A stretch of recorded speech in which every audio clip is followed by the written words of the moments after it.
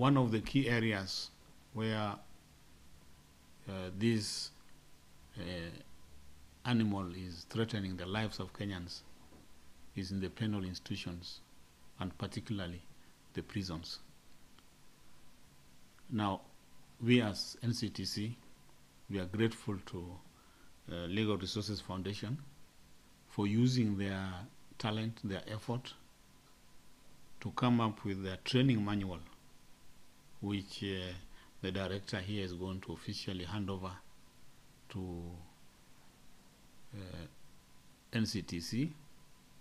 It will also be handed over to the Commissioner General of Prisons for use in prisons and penal institutions. When a prisoner has been taken in, a violent extremist, either as a remandee or a convict, the role of NCTC is to make sure they are handled well, and our end game is to see how we can reform them within those institutions so that the factors that made them accept to be recruited into violent extremism can be negated